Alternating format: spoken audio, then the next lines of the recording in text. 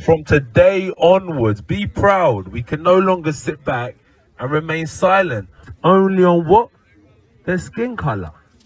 Inject the vaccine. We need to be united in non-violent demonstrations.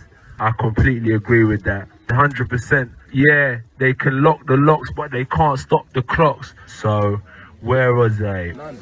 Let's inject the vaccine. Every life matters. 100%, I agree with that. Yeah. George Floyd, we're all aware of his name, was the catalyst in a list. But ask yourself a question.